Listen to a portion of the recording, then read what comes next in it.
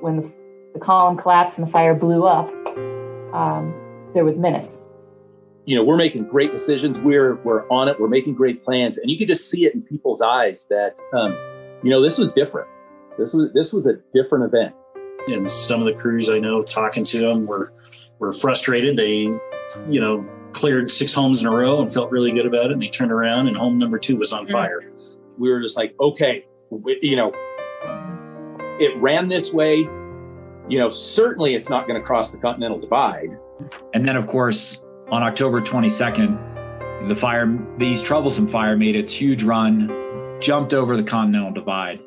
There was no doubt in my mind that the fire was going to come into Estes.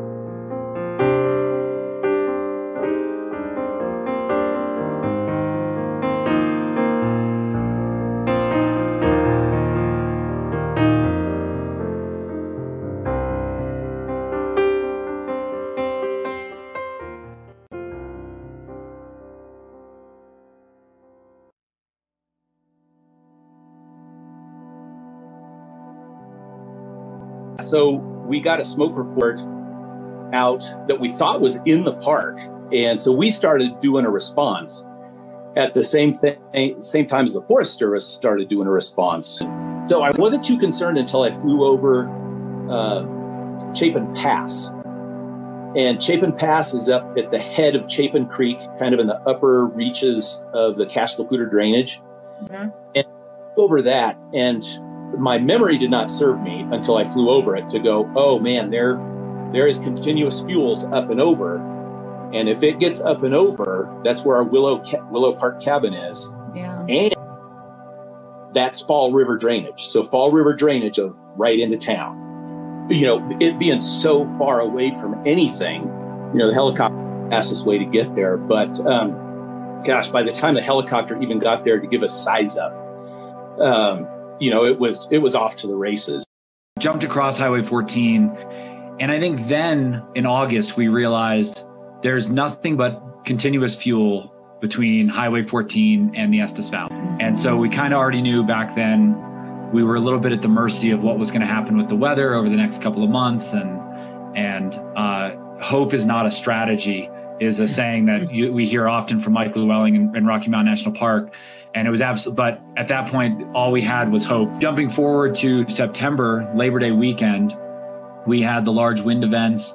It was another time that we knew there was nothing we could do about the fire where it was, other than hope that the snow got here in time. And so all through Labor Day weekend, we're have our trigger set up about if we're going to need to evacuate. We're doing the same sort of structure triage that we did up on Highway 14, we're now doing in our own community. So the second week, I think it was when it made its second big push. It came into the park pretty fast. And then we got that big snowstorm, which was crazy. So it parked it for a while. And for us, even though we were watching the fire like a hawk for the next, I don't know how many, months, the fire really didn't move that much into Upper Chapin Creek, into the area that we were worried about. We did drop some helicopter water drops on that leading edge just to cool it down. We got the snow and the fire stopped and everyone was able to take a sigh of relief. And then come October, we saw that the fire had blown out of the Pingree Park area and was starting to move down towards Glen Haven, and we're watching Cameron Peak. And on October 14th, we got the call that they needed to evacuate Glen Haven. So now our crews for Estes are all committed down in Glen Haven, helping them with evacuations, helping them prepare structures. And then as the fire pushed into the retreat, helping fight the fire there. Estes Valley and Glen Haven have a very good working relationship. We're mutual aid partners. We train together. And having Chief Wolf as our strike force leader trainee was a great thing because we knew each other. We worked together well, and he knew how to deploy us. The first thing we did was assisted Larimer County Sheriff with the evacuation. But once we made sure all the residents were taken care of, we went in and did some rapid structure protection, which is basically get as many combustibles as you can away from the house, do some quick chainsaw work to get rid of some vegetation, and then move on to the next house. And then we actually foamed a number of homes. I think on October 14th, the East Troublesome started in outside of the Old Park subdivision over near Kremling. Fires start small, and those local resources on the ground are in charge of it. And, it's that initial attack period. And so the 21st was the last day for the Type 2 incident management team that had been here for 3 weeks managing. And it was shadow day for the incoming Type 1 team that was out in the Pacific Northwest. Usually when you're going up in complexity with that next team coming in, one of their standard things is they just start ordering more resources. So more engines, more shot crews, things like that. I am a public information officer. So I go out on wildfires across the country. That's just giving us a little background on what we were doing as a county before wildfire season happened. In June, went on fire assignment to the Bighorn Fire in Arizona. And right after that, I did a virtual assignment for the police fire in Arizona. And then I came back from that, and the Williamsport fire had started.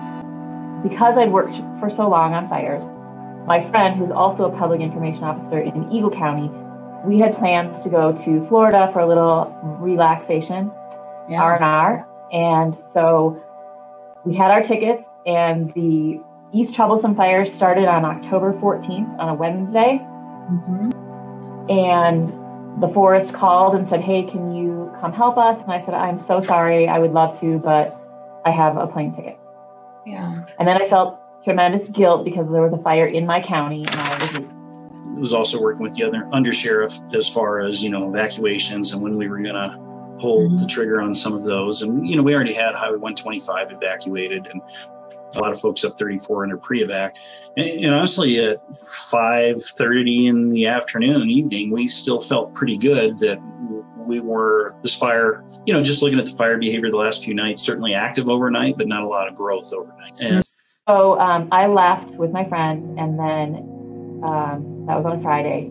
And then on the next Wednesday, it blew up. I'm in Florida.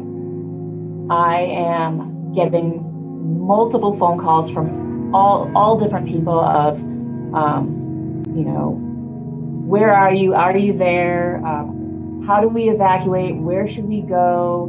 Bombarding me with these questions, because normally I would be the one providing, a lot of information. Our neighborhood is the second one closest to Rocky Mountain National Park. So we were in evacuation zone S, as in Sam, when they were really doing D earlier in that day. 5:30 p.m., my husband was watching the team briefing. Nothing to be alarmed about from that video. Not even an hour later, he's getting the calls from my daughter and myself saying, "Hey, you're under pre-evacuation." He's like, "Well, I just watched the briefing and there was no real, stuff going on, and now you're in pre-evac." And it's like, okay, well, pre-evacuation can take days sometimes, right? I mean, you can be in that state for days. And I think that was kind of the thought on people's minds, was that it could be days. When the column collapsed and the fire blew up, there was minutes. Nobody's seen that before. It's one of those perfect storms, like everything lined up. What Jeff would say when he was at the house and he would look out, but obviously the weather was pretty warm for October. He saw the orange glow. He did not see any flames, but he saw the orange glow from afar.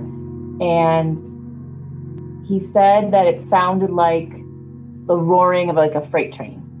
Because there was so little time, he was not able to pack anything. Wow. So he just took the dog and his clothes and just left. And you always, people think they're going to be back. Oh, we'll be back. But in those cases where you're not back, it's pretty horrible. So our house sits on the top of a hill, and right behind us is a golf course. So golf courses can be nice fire breaks, right? And then in front of us, we had our road, and on the other side of the road was marshy swampland and then the Winding River Ranch. So this huge open space ranch, no trees. So we had a very large, heavy timber, solid log home. Yeah. Very hard to burn. When my husband is at home and I'm telling him, okay, well, here's the deal. One of the first things you should probably do is go around the deck and take all the couch cushions off of any of the chairs that are there, because those are flammable and embers could fall and burn. Basically what happened is that the wind blew giant chunks, giant embers ahead of the fire. Everything was preheated. You're going to start combusting even without, direct flame impingement, right? But it's the embers. I mean, that's what does it. The embers just shower down and land on everything. They're on your roof, if they're on your deck furniture, if they go up underneath your deck. The other thing too, I know people's windows burned out. So I'm guessing in some cases, if your window blew out and embers went inside your house, it burned from the inside out. We did not have that crown fire in our neighborhood because we didn't have a lot of trees. I mean, we had some lodgepoles left, but a lot of folks had cleared most of them out. We had the regenerated ones, the little ones, but so the engine block out of the car that was in the garage just melted onto the ground, and it formed this really cool, almost like a sculpture, and it hardened. But our neighbor who owns the ranch said that if you have porcelain toilet, it takes, I think he said, 3,300 degrees to turn it into nothing. So that I can't imagine how hot this fire was. All my jewelry that was there, everything is gone, again, pulverized. And those things had melting points of 1,700 degrees. So it was a hot fire. I think it was just a little bit before 7. Just got really dark up there, and the smoke column just really settled into the ground, and the winds really picked up. And it wasn't long before we were something different is happening. We need to get some fire engines up here into Trail Creek. So we ended up kind of assigning our fire personnel to assist with evacuations, and it turned out to be quite the evacuation. So really 16 miles of highway with a bunch of county roads off of it.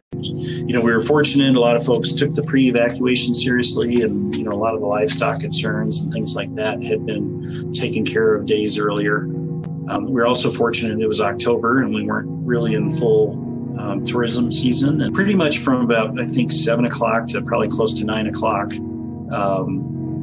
we're just involved with these evacuations. So yeah, evacuation finished up, and I think it was actually probably about 8:30. And from there, we kind of went to work. Some of the crews I know, talking to them, were frustrated. They, cleared 6 homes in a row and felt really good about it. And they turned around and home number 2 was on fire. I think as late as Friday, which would have been the 23rd, I think is about the last home we lost. But we lost, 366 homes. And I bet we lost 330 of them, in that first 3 hours of the blow up. So from all of them, late in the evening on the 21st. So I find out about the house at about 2 o'clock in the morning, and I get on the next airplane on Thursday morning. On the morning of the 22nd at 7 a.m., I received a phone call saying, we think it's over the divide. At that point, the only evidence that we had was from a satellite that tracks these heat signatures and was showing 1 pixel worth of heat on our side of the divide, which is not quite enough to start evacuating a community. And we also knew that because of how much the wind can blow the smoke column over, that the signal in the satellite could be embers in the smoke column. It doesn't mean it's fire on the ground. Okay. So at 7 a.m., we knew we had the satellite evidence that there could have been fire, but we weren't ready to start evacuations yet. We wanted to get confirmation. So all right, regroup first thing in the morning. And so we all went to bed, got a little bit of sleep. And first thing in the morning, I get a phone call from the National Weather Service telling me, hey, our weather satellites are picking up a heat signature on the east side of the divide. And I'm just like, are you kidding? The East Troublesome fire made its huge run jumped over the Continental Divide. It was about 10 or so. We had some firefighters hike up, and they were able to go between the Ute Trail parking and Forest Canyon. There's a spot there that you can look down at the junction of Spruce Creek. And so much fog that morning, as well as smoke coming in, that he couldn't see much, but there was one split instance that he was absolutely sure that he saw a column of smoke coming up on our side. And it wasn't way up Spruce Creek. It was way down. So the fire had obviously moved from the top of the divide way down Spruce Creek and onto Mount Woo. We pulled our crews out of Glen Haven, came back to Estes, and that's when we had our confirmation that it had worked its way down and it started to run into the Fern Lake burn scar. It was around noon that we started our first evacuations of the Highway 66 corridor. When we were really talking about our specific plans for 2020, our hope was that we'd do voluntary evacuations. They'd be involuntary for at least 2 hours before we had to upgrade them to mandatory, to give people that time that they needed to prepare, to get their stuff together, to process what was happening, and then to be able to safely move out. As anyone who was around that day realizes, it's not quite how it went. Our hand got forced a little bit, partly because of how far down the fire was by the time we were able to confirm it. There was so much smoke being blown down that by the time we confirmed it, it was already to Mount Woo. It was already to the Fern Lake burn scar. One of the big stories of the East Troublesome fire is the fog that came in that day. The fog rolled in, and the temperature kept dropping all day.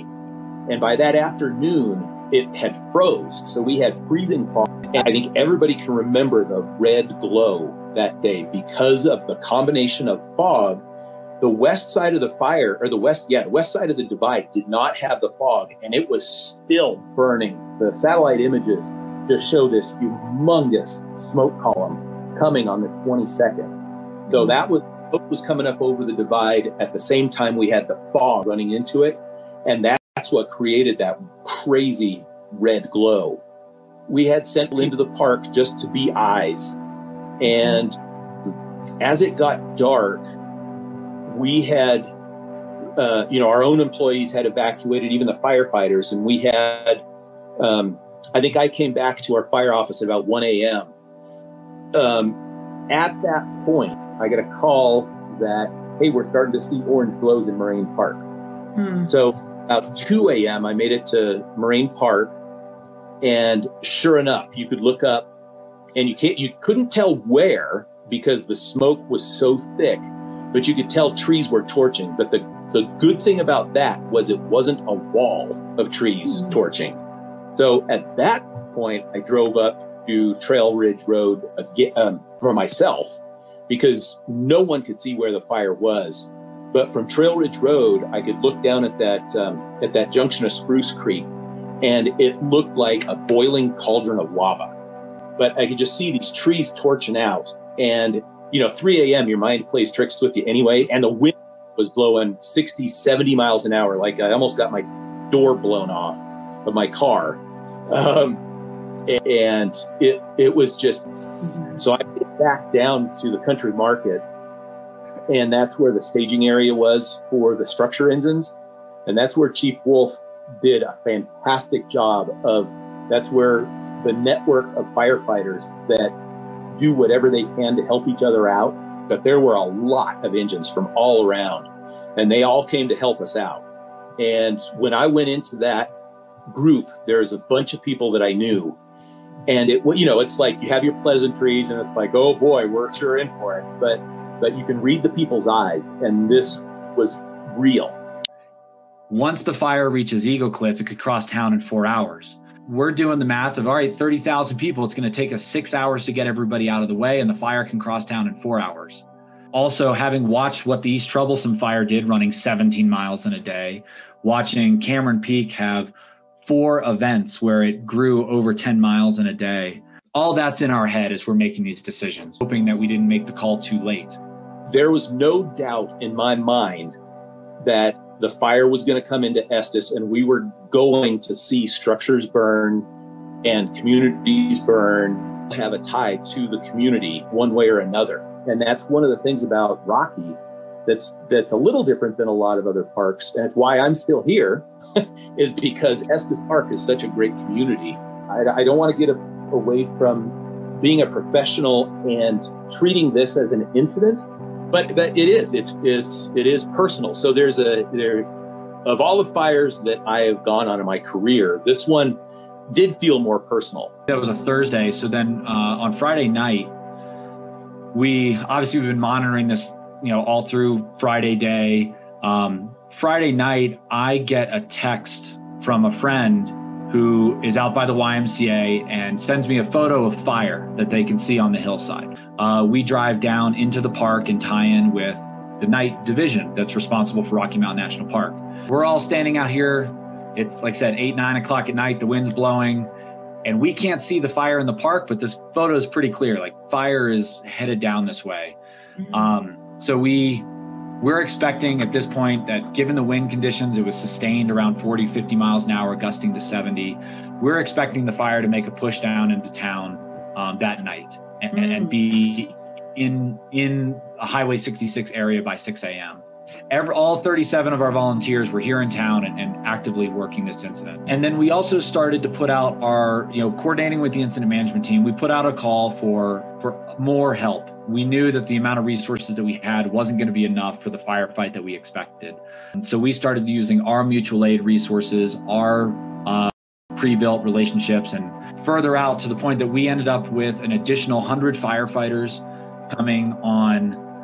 I'd have to check the sheet. I want to say it was 34 or 36 engines that we got in addition to what the incident management team had. Most of our efforts were going to be on the Highway 66 corridor, doing prep work on homes. At that point, we assumed it was when the fire came in, not if the fire made it. So that's starting at 2 o'clock in the morning on Friday night into Saturday. And all day Saturday, we're dealing with the high winds and the dry weather and just, we know snow's coming eventually. That's the forecast. But again, hope's not the best strategy. So we'd rather have firefighters. Fortunately, on Saturday night, it started snowing, and things were starting to calm down. A lot more help had shown up. Our firefighters for the Estes Valley had been going nonstop for about 48 hours. So we had the relief, and we're like, okay, everyone go home. Let's get some rest, and we'll be ready to take back over the next day. When it got light, we had scouts all over, from up in Windcliff, kind of getting a look up into the park, trying to just see, where is this fire? And we did get a report that, the fire was on the backside of Mount Woo, and that we should expect a major run coming towards the YMCA. The fire jumped into Moraine Park and started running up the meadow there. The same, that area burned in the Fern Lake fire, where we actually did burn out of it.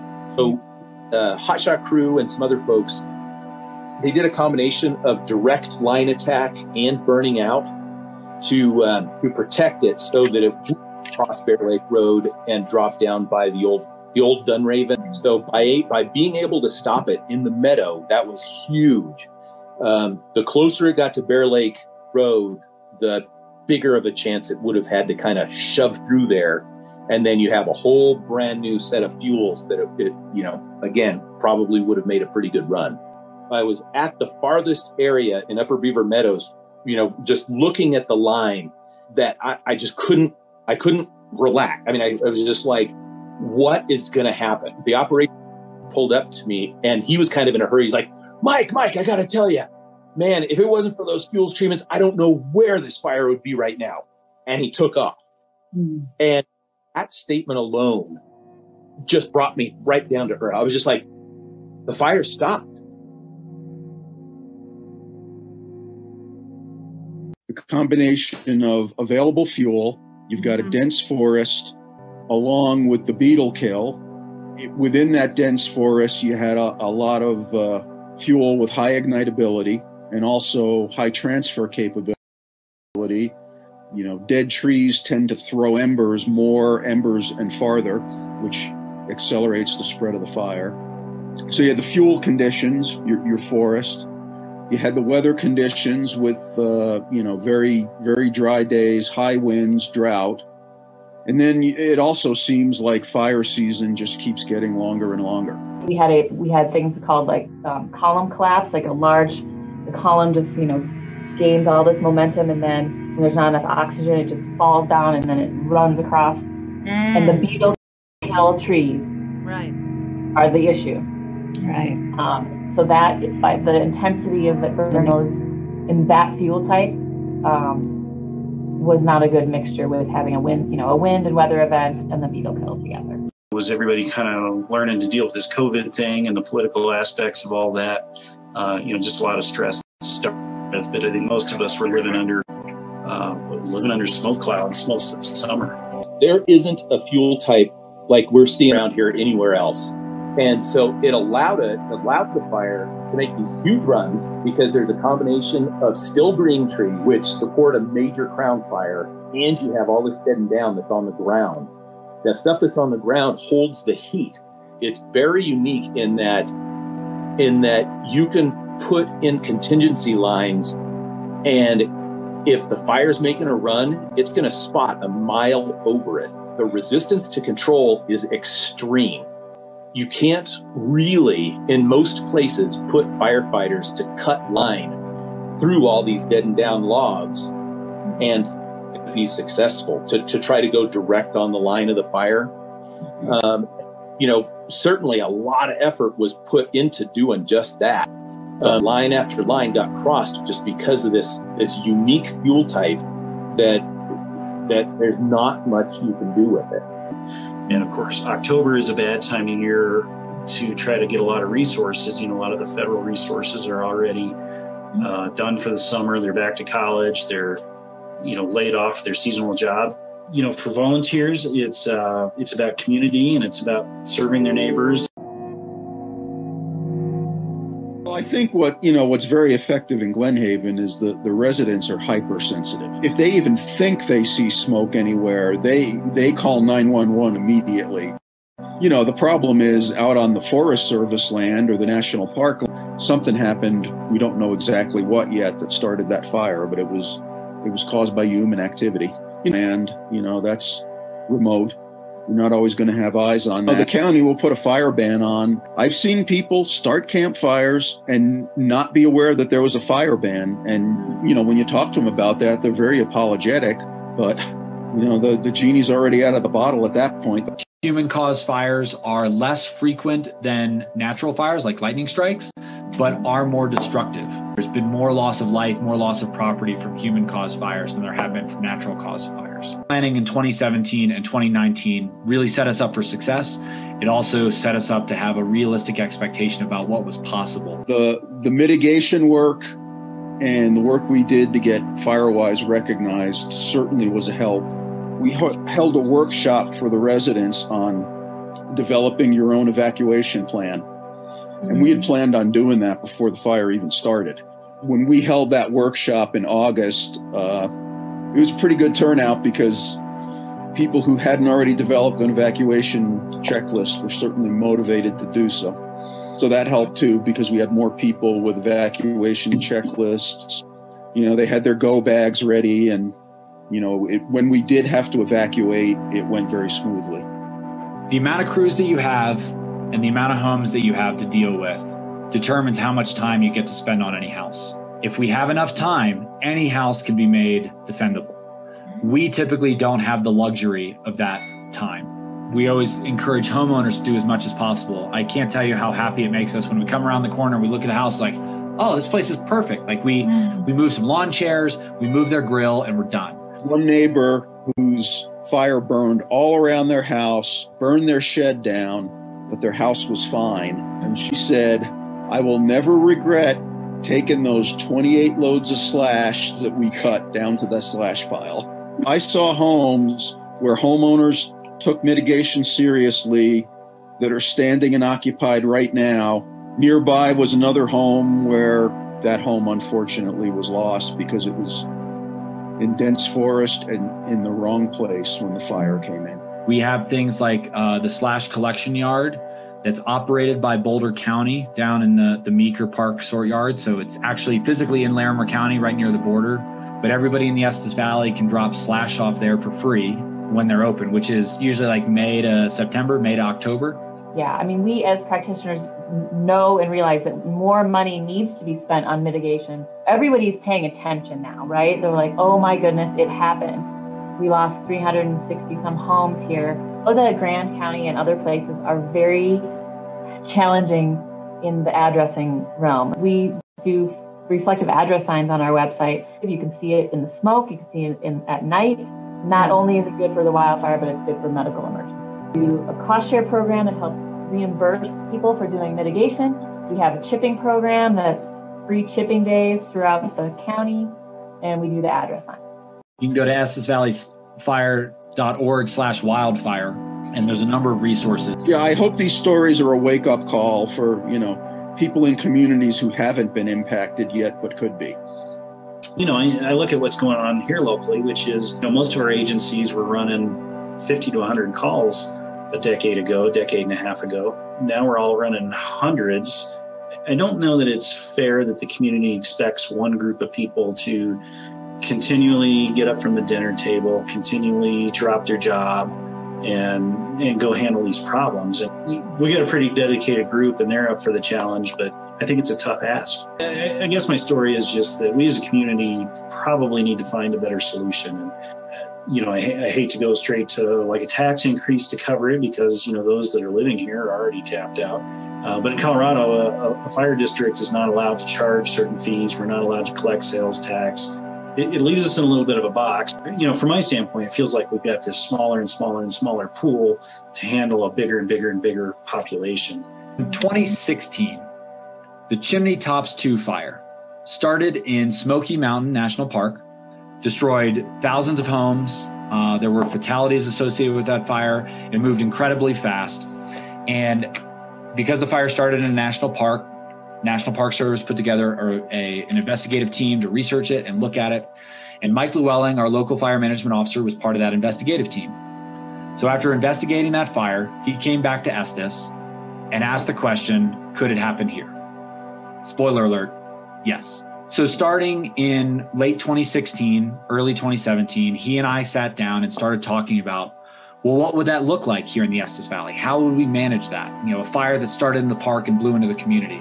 And we ultimately put together a workshop in 2017 that brought together everybody, that emergency managers, everybody that might be associated with part of this response. We built some simulations where we started with a small 10-acre wildfire. It was still very plausible. And this 10-acre fire that started around Eagle Cliff Drive would have blown all the way across Fish Creek in 4 hours. And so we had this common understanding of what the potential was. I think it all clicked how bad it could be. In 2019, we all got together again and sort of revisited it and said, okay, we identified some gaps in our planning back in 2017. How do we do if we address those gaps in our response plans? And I think everyone had grand visions of working on that stuff in 2020. And then we had a pandemic that started in March and really took everyone's focus.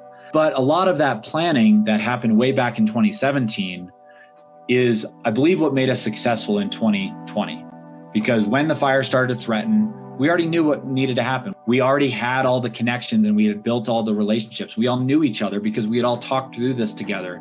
So I knew what I could expect from the U.S. Forest Service, what I could expect from Allens Park Fire, from Glen Fire. And so we were all on the same page. We utilize our mutual aid with all of our fire districts.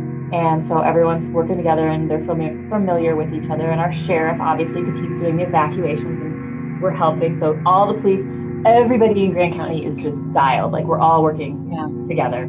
Yeah. And then we have a process put together called Mountain Area Mutual Aid, MAMA.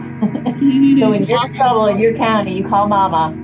We basically, if you need MAMA, we call Vail Dispatch, and they will say, have the coordinator call Grand County because they need help. All those counties, they all go to their list and they say, we can send you this, this, this, and this. So they just send engines. So It's a really great system. What the public doesn't understand is the use of aircraft is great when you have people to follow it up. We only use it as a delaying tactic.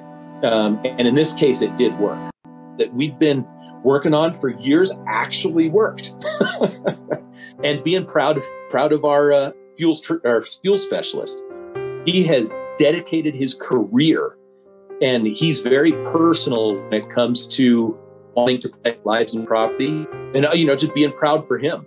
We have a lot of support from Larimer County. Larimer County's terrific. The Sheriff's Department, the Emergency Response Organization, all top-notch people. We have a lot of our command staff who still feel like we could have had our act together better on this or that, or we could have saved another home or 2 more homes. We can't let our people be too hard on themselves. In what world should our folks be expected to live under a pandemic and tackle just wildland fire after wildland fire after wildland fire, culminating into this 200,000 acre fire? In what world would we expect perfection here? In this case, I think we had 1 first responder injury in 5 days of operation, and it was a law enforcement officer who slipped on the ice and broke his ankle. You got to prioritize life over property, and I felt like we had a good balance there, and we saved thousands of homes. And sometimes you just got to refocus your people on, look, we would have loved to have done more, but we needed 400 more firefighters to do more. That wasn't available at 9:00 that night. I just, the one thing that stood out was the dedication and the hard work by all the firefighters I saw.